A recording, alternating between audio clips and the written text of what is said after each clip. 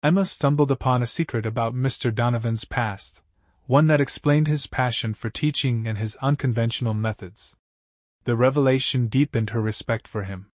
It happened quite by accident. Emma was rearranging the books in the school library as part of her volunteer duties when an old, dusty journal fell from the top shelf. The journal's worn cover intrigued her, and she couldn't resist the urge to peek inside. The first few pages were filled with sketches and notes that seemed to belong to a younger version of Mr. Donovan. Curious, Emma read on and discovered a story she never expected. Years ago, Mr. Donovan had been a brilliant but troubled student. He had a natural talent for science and mathematics, but his home life was chaotic. His father, a stern and uncompromising man, had no patience for what he deemed childish dreams. Young Donovan found solace in his studies, which became his escape from a harsh reality. One particular entry caught Emma's eye. It described a pivotal moment when a kind-hearted teacher recognized Donovan's potential and took him under his wing. This teacher, Mr. Harris, introduced Donovan to the wonders of experimental learning, encouraging him to think outside the box and pursue his passions despite any obstacles. Mr. Harris's influence was profound. He not only helped Donovan excel academically but also instilled in him a love for teaching and a belief in the power of unconventional methods. It was a transformative relationship that shaped Donovan's future. As Emma closed the journal, she felt a newfound admiration for Mr. Donovan. His passion for teaching and his sometimes unorthodox methods were no longer a mystery. They were a tribute to the mentor who had saved him and a testament to the enduring impact of compassionate education. From that day forward, Emma approached her studies and interactions with Mr. Donovan with a deeper understanding and respect. She realized that behind every strict rule and challenging assignment was a teacher who cared deeply about his students' growth and success, just as Mr. Harris had cared for him. The secret she had uncovered was more than a glimpse into Mr. Donovan's past. It was a lesson in empathy, resilience, and the transformative power of mentorship. Just weeks before the regional competition, a major setback threatened Emma's project. The prototype malfunctioned, and the team had to scramble to find a solution. Emma stared at the lifeless hunk of metal and wires on the workbench.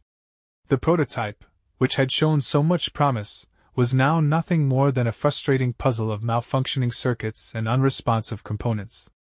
Her heart sank as she realized the gravity of the situation. "We don't have much time," she said, her voice barely above a whisper. The rest of the team gathered around her, their faces mirroring her concern. "We need to figure out what went wrong," said Raj, the team's electronics expert, already pulling out his multimeter. "Let's start by checking the power supply." Hours turned into days as the team worked tirelessly, diagnosing, testing, and reassembling parts. Sleep-deprived and running on caffeine, they faced one challenge after another. Each small victory was quickly followed by another setback. Despite the mounting pressure, there was a sense of unity and determination among them. Emma's leadership shone through as she coordinated efforts and kept everyone's spirits up.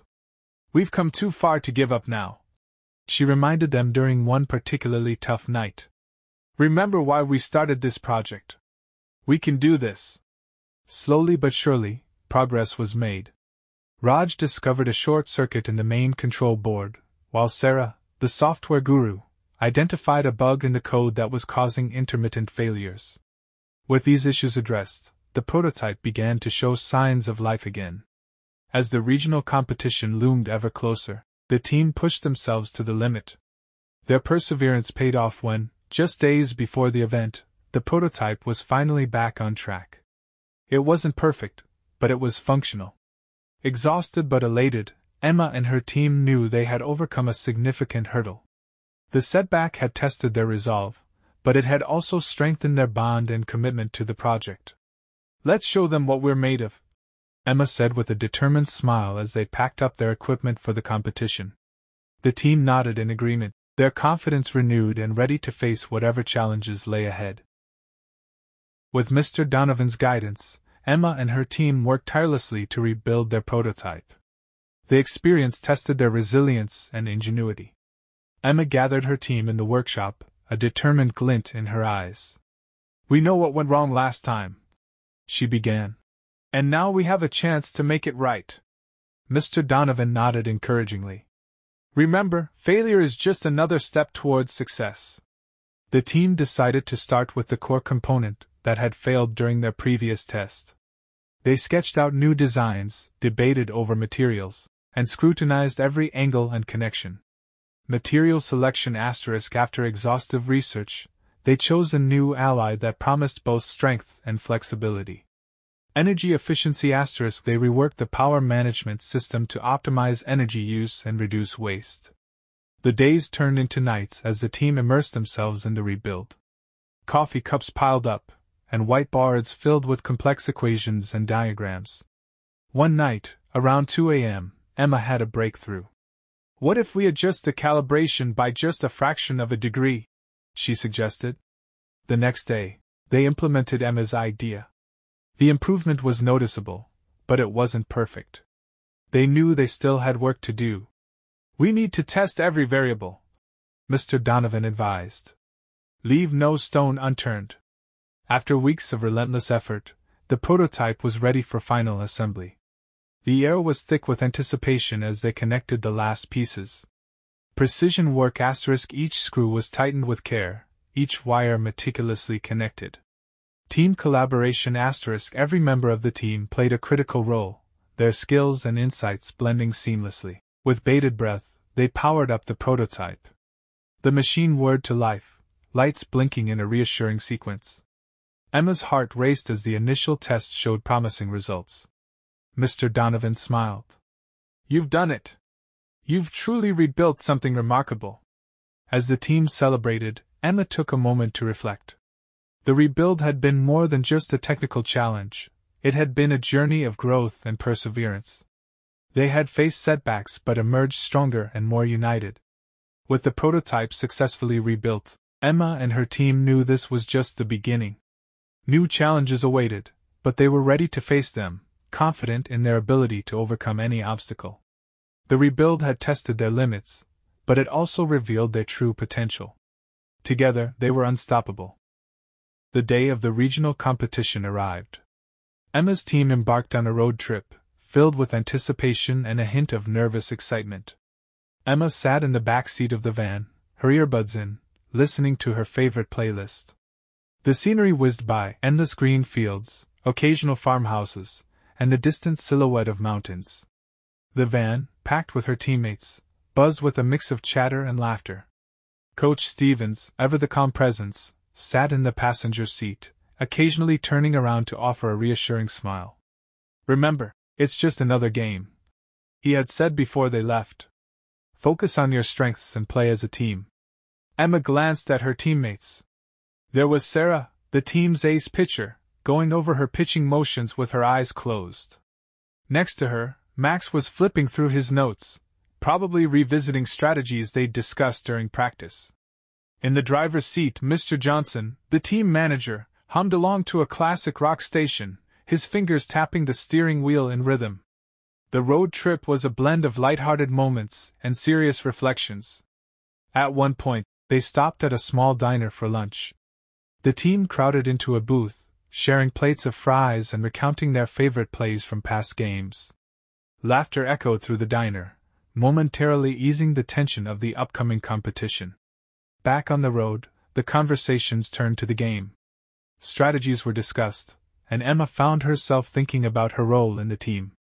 She was the catcher, the strategist on the field, and she needed to be at her best. As they neared the town where the competition would be held, the nervous excitement grew. The van fell silent as everyone lost themselves in their thoughts, mentally preparing for the game ahead. Emma looked out the window, the town's welcome sign coming into view. This was it, the moment they'd been working towards all season. The van pulled into the parking lot of the sports complex. The fields were bustling with other teams warming up, their energy palpable. Emma took a deep breath, feeling a mix of anxiety and determination.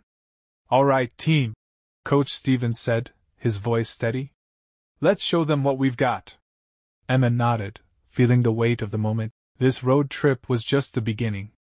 The real journey was about to start on the field. The regional competition was fierce, with teams from all over the state presenting incredible projects. Emma's team felt the pressure but remained hopeful. The auditorium buzzed with excitement and nervous energy.